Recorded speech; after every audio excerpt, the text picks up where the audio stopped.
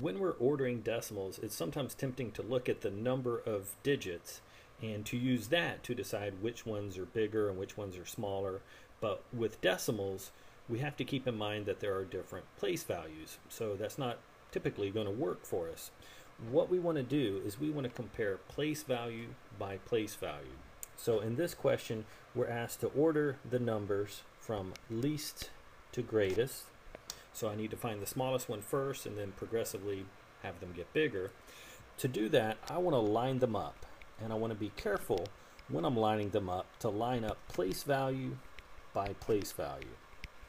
So I'm putting the decimals right above and below each other, and I'm putting the decimal places behind them directly above and below each other.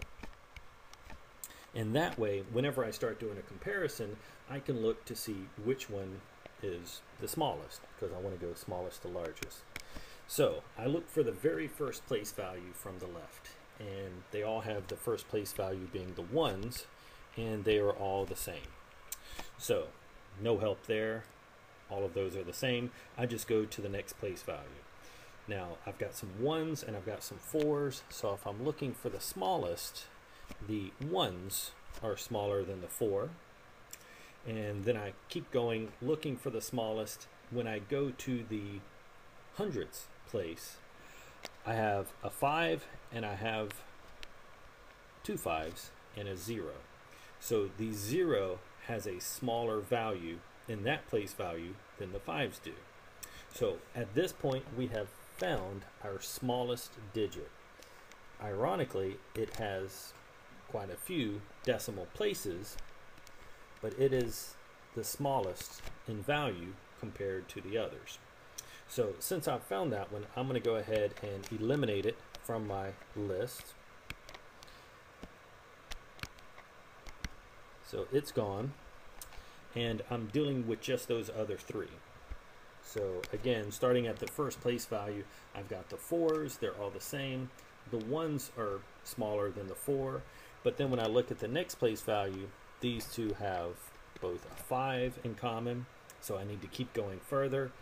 When I look at the next place value, there's nothing on that number on the top out there, so I can always put in a 0 if I want something that I can compare. And then comparing that to the 3 means that it has the smallest digit in that place value. So it's the next smallest, or in this case the second smallest. I'm going to go ahead and put that in. That was the 4.15. Remember, I just kind of put that 0 on there to give us a digit to compare. So now it is out of the mix. It's gone. And that leaves me just these last 2 to compare. And since I'm looking for the smallest, they both have the 4 in the beginning, but then immediately I get to a 1 and a 4. So that one is going to be the next smallest. I'm going to put that in here, 4.1531. And since I have eliminated it, that means that this one is the biggest. Again, I can't stress enough lining up those decimal places when you're making your comparisons, and then that'll guide you through comparing place values from left to right.